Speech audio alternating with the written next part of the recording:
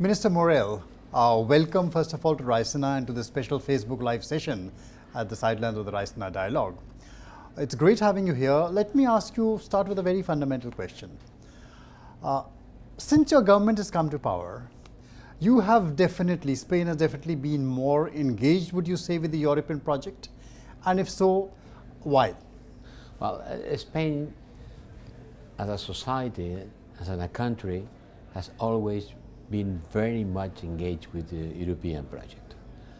And during the socialist government, we played a very important role with Felipe González, who was minister at that time. Later, with the Popular Party government, our engagement decreased. And now, with Pedro Sánchez, we are going to go back to play an important role because this government defines itself as being especially pro-European. But this is happening at a time when the European project itself seems to be under some kind of stress. We are seeing developments in, populist governments are rising in, you've seen in Italy, in Hungary. The champion of Euro unity, Macron, is under great stress domestically. And of course, there is this terrible divorce going on with Great Britain. So what is the future of the European project? If Europe wouldn't exist, we should invent it. I think the world will be much more insecure, much more unstable without the European Union. Europeans need Europe, but the world as a whole requires a power, a democratic power, engaged with civil rights, with climate change, with equality, like Europe it is. So it's true, we are in a difficult situation, we lack leadership, migration puts difficult problems to solve to the European society. There is a divide east-west about migration, north-south about economic issues, but nevertheless this project is one of the most important things that the humankind has been able to do, to change war by peace, to change confrontation by cooperation, to change the rule of power by the rule of law. All these things represent the European Union, and I think it needs to be preserved. So you said if Europe did not exist as an entity, it would need to be invented. It would need to be invented. My question is, do you think in certain ways it is time that the EU reinvent itself? And if that is indeed the time, what kind of reinvention, reconfiguration, realignment would you think in terms of the EU? You are right. The European Union itself has to be reinvented. The European Union is something that was invented in the past century.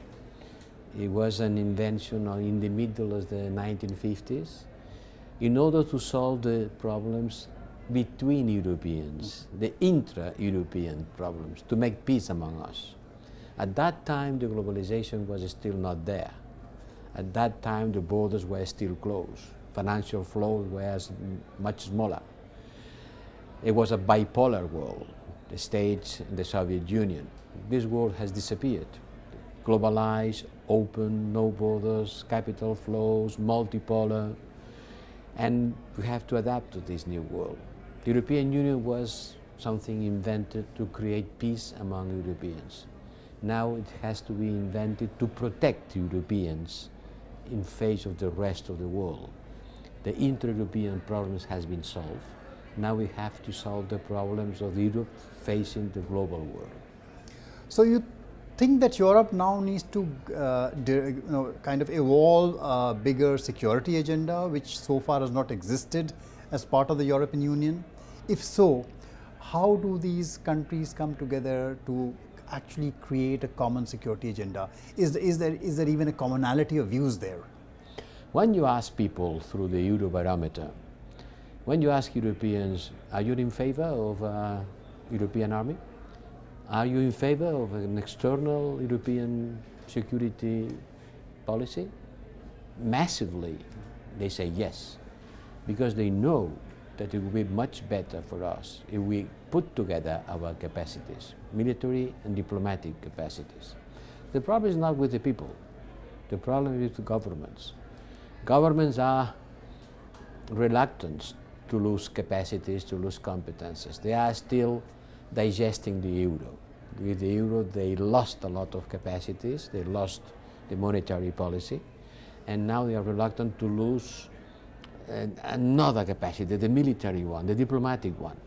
But sooner or later, and I hope sooner than later, we will have to realize that none of us, even the biggest, Germany, is big enough in order to survive in the globalized world.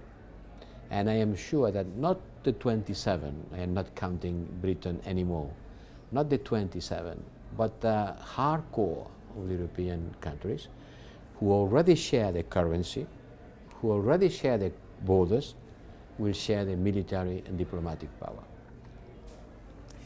There is, you said something about, the bipolar moment having ended and we having moved towards a unipolar, a multipolar world. Now my question is that there are certain powers that now believe that we are back in a bipolar world, we are back in a new Cold War. And that's the so-called trade war which began between the United States and China is now leading to it's more than a trade war. There are very fundamental differences of values which are coming in the way. There are differences of strategy, there are differences of how the world is to be imagined. Now when these differences exist, and we're talking really about a new Cold War, where does Europe find itself when it comes to these alignments? Europe represents the capacity of avoiding a new bipolar world. If Europe exists as a power, I always talk about the three P's: peace, prosperity, and power. If Europe represents really peace, prosperity, and power, not just soft power, a strong power, then the world will not be bipolar. Then we are not going to face a new Cold War, because it will be a third agent that could balance the geostrategic and geopolitics in the world. Yes, we can face a new Cold War. The front line will be no longer in Europe. The front line will be nearby here in the Pacific. And the agent will be China and the States. And the war will be more a technological war than a trade war.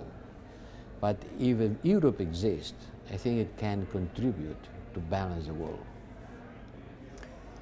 See, contributing to the dissonance at the moment, there was a rules-based international order, a liberal rules-based international order. But today the dissonance has actually come from some of the deepest supporters of that older rules-based international order. And what we are seeing is a breakdown of the Atlantic consensus, which was fundamentally the bedrock of what had ensured the peace and prosperity of this world for the last 70 years.